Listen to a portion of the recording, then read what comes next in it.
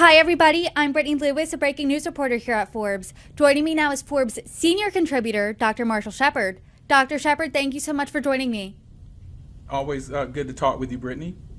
It's always bittersweet having you because I love having you as a guest, but usually when you're on, that means a huge storm is headed somewhere, and that is the case now. Hurricane Lee has been making headlines over the past 24 hours at least, and you're writing for Forbes that this storm in particular is stunning meteorologists. What can you tell us? Well, it's certainly stunning me, and I've been at this for a while in the field of meteorology. Just storms today, Brittany, particularly hurricanes, are doing things that we just haven't really seen very much of, and Hurricane Lee certainly falls into that category. It has a fairly common name, but it's a very uncommon storm. One of the things that we've seen in the last 24 hours is that this storm has rapidly intensified. It really jumped from essentially an innocuous tropical storm or low-level hurricane to a Category 5 hurricane. Now, let me define for the viewers and listeners what rapid intensification means. That means that a hurricane's wind speed increases by at least 35 miles per hour in a day. I'm about to drop something on you that is stunning. Hurricane Lee's winds increased 80 miles per hour in a day.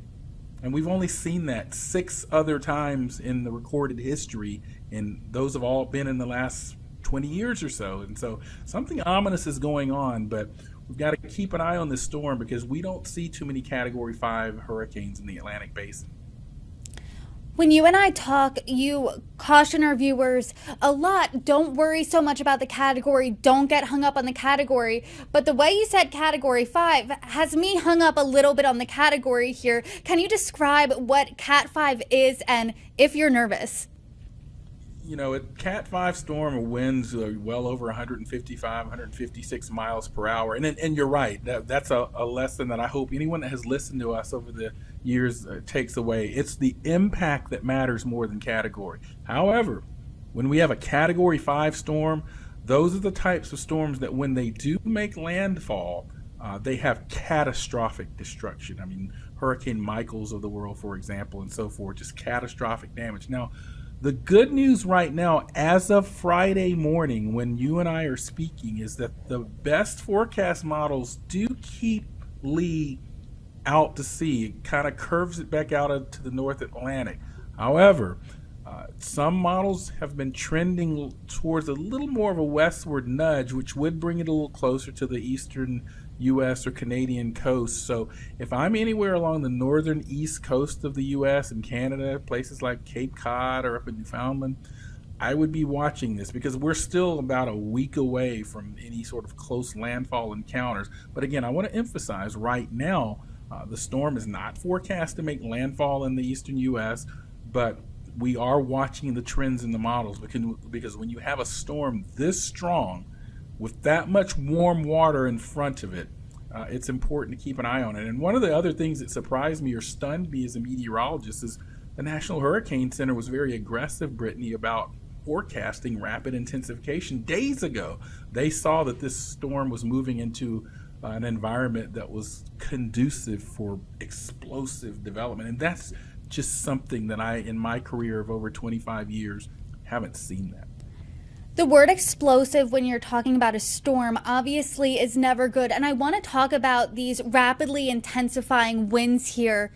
How was it able to gain strength so quickly? Because the numbers you're describing, you're saying this has only happened a handful of times within the past 20 years. Only a handful of times really over the last 150 years, and most of them have been in the last 20 years. So it's a very rare event. But the point I made about the last 20 years suggests that something different's going on. And we know that that's the warming climate system, the warming sea surface temperatures and ocean waters. As I often say, hurricanes are big heat engines and warm water is their fuel. They're running on 93 octane fuel, not 87 octane fuel these days. And so that's how this storm was able to really intensify so rapidly. It had a lot of rich, warm water to feed on, and it wasn't really moving into an environment of strong wind shear that would tear the storm apart. Now, interestingly enough, Brittany, we're in an El Nino right now. Typically during El Nino years, we see less frequent hurricane activity in the Atlantic. But because ocean temperatures are so warm, that is overcoming the typical lack of hurricane activity that we tend to see during El Nino. So in other words, the ocean temperatures are so hot, if a hurricane tries to form, it has plenty of fuel supply, irrespective of the big picture things that are going on around it. Are you expecting more of these types of storms to occur in the near future? So the 2023 Atlantic hurricane season, both the National Oceanic and Atmospheric Administration, NOAA, and some of the best seasonal forecasters like the Colorado State Group predicted and updated their predictions just a few weeks ago that this season was going to be an active hurricane season above normal. Now, here's the scary part. We aren't even to the statistical peak of the hurricane season yet. That tends to come in the second week of September.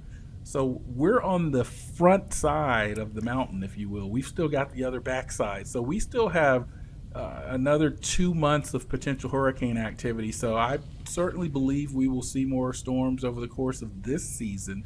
And then the scientific literature, and I've written about this previously in Forbes, suggests that though we might not see more hurricanes as climate changes, when they do form, they will likely be on average stronger. I do want to talk about the 5 things we need to know during the halftime of Hurricane 2023 season, which we'll get to in a second, but I do just want to finish talking about Hurricane Lee. And you mentioned that the most accurate path as of now, it isn't making landfall in the U.S. So what should we be thinking now? What should we be doing? How should we prepare? What are some tips here? Well, if I'm living anywhere on the East Coast, irrespective of whether it makes landfall, the storm's so big it's going to produce large swells, perhaps rip currents on coastal communities, even though the storm is well out to sea. So be cognizant of that. But even if you live anywhere, say from the mid-Atlantic up to the Northeast into Canada, just continue to watch the evolving forecast. Oftentimes people will do something called anchoring. What is anchoring? They will look at a forecast that they see today and assume that's what it's going to be 5-7 days from now. And sometimes these forecasts evolve. So it's important to watch the evolving forecast, because some of these models are starting to slightly nudge it a bit further to the west, which could bring a landfall into play for upper Canada or parts of upper US. And again, that's not the likely scenario as of Friday morning, but let's keep watching it. So just keep paying attention if you live anywhere in the Northeast. I've been guilty of anchoring, and then I don't bring an umbrella and get soaked. But do you so you're saying that this forecast really does have the potential to change, and could it change swiftly?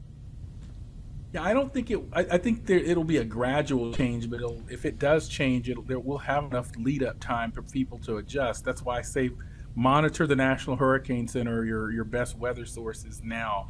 But again, the best models in the world that we use, the European model, the American GFS, bring the storm west, northwest towards the U.S., but then it curves back out into the North Atlantic. Now, how close that curve gets to the coast, that's what we'll be watching for. Before we talk about hurricane season as a whole, is there anything about Hurricane Lee specifically you want to touch on? Anything else that's stunning or surprising you? No, I think the rapid intensification, just how strong it is and how aggressive the National Hurricane Center forecasters have been in this forecasting this aggressive intensification. That's just something that speaks to, on the one hand, the fact that our forecasting capability is continuing to improve, but on the other hand, they're gaining, unfortunately, too much experience with these rapidly intensifying hurricanes in the last 5 to 10 years. Let's look in the future, the next few months perhaps. You write for Forbes 5 things to know as halftime of the 2023 hurricane season approaches. And you first write that the basin is very active right now. Can you explain what you mean by that? Well, as we've seen with Hurricane Lee and others, we've seen out in the Atlantic basin several storms in various phases. We saw a couple of storms that were sort of at the end of their life cycle, and then we've seen, for example, Lee spin up, and there are a few other sort of clusters of storms that are coming off of the African subcontinent in the eastern Atlantic that could develop and into named storms. So it's not surprising. We are in the most active part of the hurricane season, again, late August into early September. So it's just an active part of the typical hurricane season, and we're sitting right smack dab in the middle of it. And you're saying the peak of the season is still days away. Remind us when that is again, and what should people be doing to prepare? Well, it's around September 10th, 14ish in that time frame. That's when we see, if we look at the last several decades on average, the peak activity in the Atlantic basin. And just because we peak at the sort of second week of September, what that means is we still have all of September and most of October to go in terms of getting storms. And with the waters as warm as they are, that means that people shouldn't let their guards down. They should continue to monitor these storms, continue to monitor situations if you live anywhere on the coastal U.S. Because again, as we get to the latter part of the hurricane season, we start to see a little bit more activity in the Western Caribbean and perhaps in the Gulf of Mexico as well. Right now in August and early September, the storms tend to come from what we call the Main Development Region, or MDR. That's the region just off the coast of Africa and the Eastern Atlantic. And so that part of the region is quite active right now. And are you attributing those warmer ocean temperatures to the reason why activity is expected to be above normal? It is. I think the waters are so warm. Again, even in a typical El Nino year, we have some suppression of activity because of jet stream patterns and wind shear. But the waters are so warm, and we're getting a lot of storm clusters coming off of the African subcontinent or in the Atlantic, that they have plenty of fuel supply to tap into. We've talked time and time again about these warm waters, but you wrote for Forbes that recent storms caused cold wakes, but Atlantic waters still running hot. Are these cold wakes helpful at all in diluting these storms? They theoretically can be. I mean, when hurricanes like Idalia that we saw recently make landfall in Florida moves up into the Carolinas and then out to sea, storms like that can churn up the deep, colder water, and so future storms that move over them can actually, in some cases, be suppressed. But I don't really foresee that being a big issue for the rest of the season because, again, the waters are running so hot that those temporary upwelling of cold waters that we see, those tend to only last, they're temporary. So I think the ocean state will relax back to its warm state, and so we'll have to keep watching over the next 6 weeks. Another thing you tell us to pay attention to is the messaging around hurricanes, and you wrote, "Be cautious of urban bias in hurricane communication." Can you elaborate on that for us? This is something I'm very cognizant of when I write for Forbes. One of the things that I kept hearing about when Idalia was making landfall in northern Florida, and people didn't mean anything by it. They didn't mean any harm. It's just sort of the inertia of what they were saying. It was like, thankful that it's making landfall there because there aren't that many people there. And what they certainly are trying to say is that there are less people than, say, a big city like Houston or New Orleans or Miami, and so there will be likely less potential for damage or loss of life. However, it can have the misintention of suggesting that those lives in those more rural or less populated areas are less valuable, and that's not the case at all. So I just kind of urge people to kind of be cognizant of that when you're doing risk communication, because it's absolutely a fact that there would be more impact of a major hurricane in a larger city. But I think we need to find a way to sort of say both, that that's the case, but also we value those lives in those smaller rural communities as well. And so that's really all I meant by that. And also, there were cities like Perry, Florida, Madison, Florida, Valdosta, Georgia, smaller cities that took a beating from Hurricane Idalia. They're going to be recovering for weeks to months in advance. It's important that we give those recovery efforts attention as well, because I imagine if it had been a big city like New Orleans or Houston, we'd still be talking about Idalia right now. I'm sure. And how would you suggest people shift their language here? Because I'm sure the intent isn't to minimize the devastation or anything about the lives lost there, but the impact doesn't match.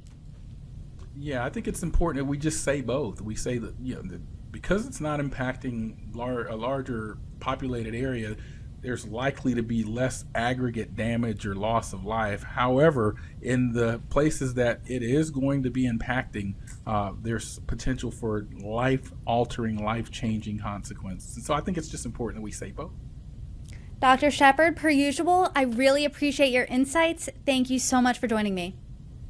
Thank you for having me, Brittany.